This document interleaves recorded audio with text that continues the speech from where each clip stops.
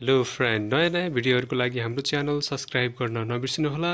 Subscribe बटनमा थिच्नुहोस् subscribe गर्नको लागि र बेल आइकन थिच्नुहोस्। Hello friend, how are you?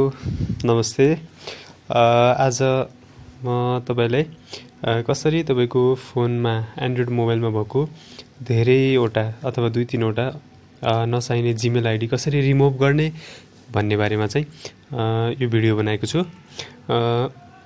हाम्रो च्यानल सब्स्क्राइब गर्न नबिर्सिनुहोला र बेल आइकन पनि थिच्नुहोस्, जसले गर्दा मैले अपलोड गरेको नयाँ भिडियोहरू तपाईले सजिलै भेटाउन सक्नुहुनेछ। अब हामी कसरी जाँदैछौँ भनेपछि फर्स्टमा तपाईको यो सेटिङमा जानुहोस्। सेटिङ भन्ने अप्सनमा तपाईको मोबाइल अनुसार फरक हुन सक्छ, तर यति याद गर्नुहोस् कि तपाईको मोबाइलमा सेटिङ भन्ने अप्सन कहाँ छ त्यो हेर्नुहोस् हैन। त्यसपछि तल स्क्रोल गर्दै जानुहोस् अनि सेटिङ आइसकेपछि यहाँ अकाउन्ट एन्ड SYNC भन्ने अप्सन छ।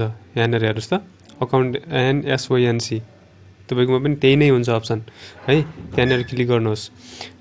त्यहाँ क्लिक गर्नुभयो भने अनि तपाईको यहाँनेर हेर्दै जानुहोस् त, यहाँनेर तपाईको 2-3 वटा जीमेल आइडी देखाउँछ। कुन चाहिँ रिमुभ गर्ने हो त्यो याद गर्नुहोस्। मैले चाहिँ हेर्नुस् त, यहाँनेर तपाईको मेरो चाहिँ 3 वटा जीमेल आइडी एक्टिभेट भएको देखाइराछ। मैले चाहिँ यो जीवु धिताल भन्ने इमेल आइडी चाहिँ मैले डिलिट गर्नु पर्यो, मेरो एन्ड्रोइड फोनबाट हटाउनु पर्यो भने यसरी क्लिक गर्नुहोस् अनि यसो आउँछ अप्सन, हेर्नुस् है। अनि यहाँ तल कि त लास्टमा हुन्छ, त्यो भएन भने यहाँ फर्स्टमा हुन्छ। तपाईको मोबाइल अनुसार फरक हुन्छ। अनि यहाँनेर रिमुभ अकाउन्ट भन्ने हुन्छ। यहाँनेर हेर्नुस् त, रिमुभ अकाउन्ट भन्ने अप्सन। यहाँनेर रिमुभ अकाउन्टमा यसरी थिच्नुहोस् अनि यहाँ रिमुभ अकाउन्ट भनेर सोध्छ, ओके गरिदिनुहोस्। यति गर्नुभयो भने जीवु धिताल भन्ने आइडी मेरोबाट हट्यो। यहाँ 2टा मात्रै बच्यो।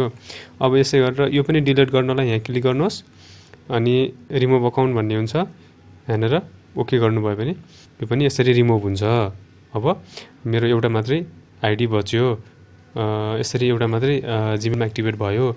यही तरिकाले तपाईको मोबाइलमा भएको मल्टिपल जीमेल आइडी हटाउन सक्नुहुन्छ। Thank you for watching. अरू भिडियोको लागि हाम्रो च्यानल सब्स्क्राइब गर्न नबिर्सिनुहोला। Thank you, have a nice day. हाम्रो च्यानल सब्स्क्राइब गर्न नबिर्सिनुहोला।